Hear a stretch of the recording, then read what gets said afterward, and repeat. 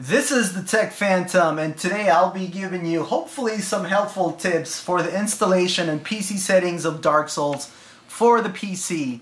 So let's get started. This is the beginning screen, and let's take a look at the PC settings. The first thing you'll see is that the resolution can go all the way up to 1920 by 1080.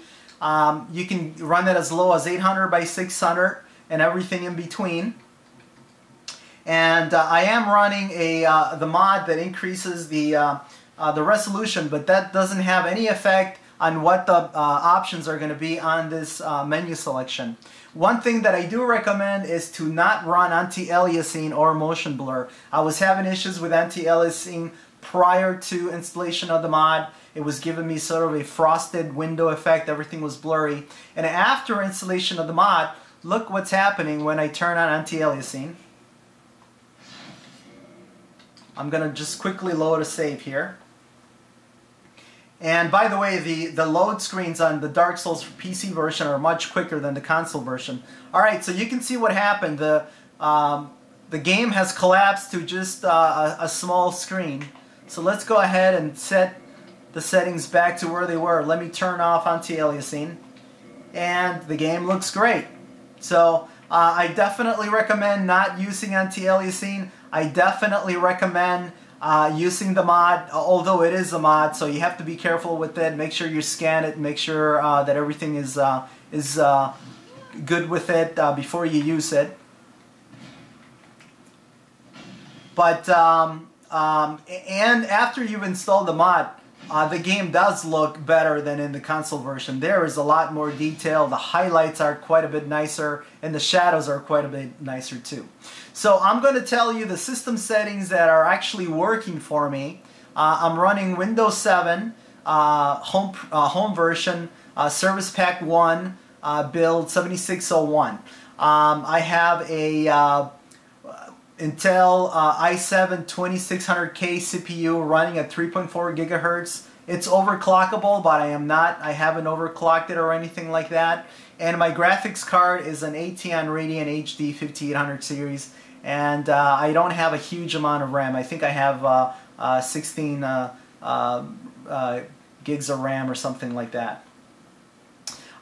So if I know that the processor is actually a pretty decent processor, although some of the newer ones now are much better, but it is a decent processor. The graphics card though is nothing special, is the middle of the pack. So you know, as long as you have these requirements or better, you should have no problems running the game with absolutely no hiccups. And after you've installed the mod, it looks absolutely great. I gotta tell you, I really do love the way the game looks with the mod.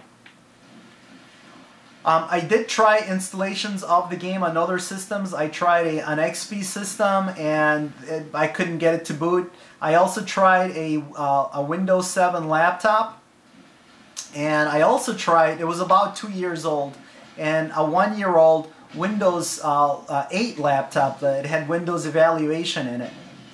And the game actually ran for a little bit on both of those systems. But unfortunately, Windows Live screwed things up. So there's really not much nice that I could say about Windows Live other than it's going to allow you to have more saves, because you can create different profiles and you can have up to 10 saves in each profile. So you can have more profiles than what you could in the console version of the PS3, for example. But let me tell you, it's a pain in the butt, because it did corrupt the installation of the game in a couple of different systems that really should have been able to run the game.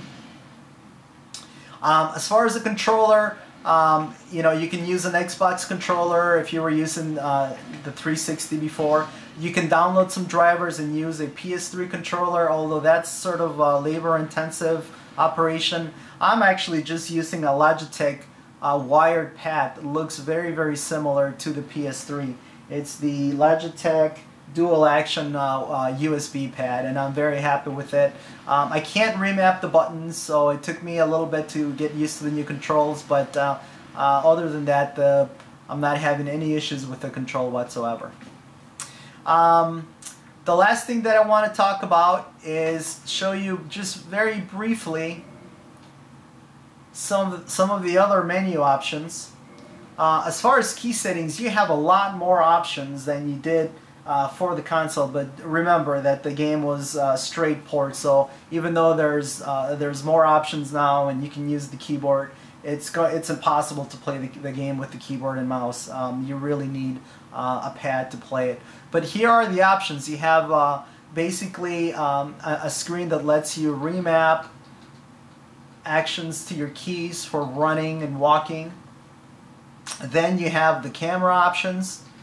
The mouse also controls the camera when you move it back and forth. Then you have options for how to switch equipment and more options here, and how to open and display the menu, and some menu controls. And unfortunately, you can only map these functions to the keyboard keys. You can't map them to a joystick or a gamepad, or at least I wasn't able to do that. Alright guys, so that is going to conclude this video. I hope you found this useful. You do need to use Steam when you install the game, which, you know, it's not a big deal. Steam is pretty robust. I can't say the same thing about Windows Live. It's really a shame that you have to use Windows Live to run the game. If you have a newer system, if you have Windows 7 with the Service Pack 1, you should be okay. If you have a decent graphics card and a decent processor, you're not going to have any problems playing this game. So anyway, this is the Tech Phantom signing off.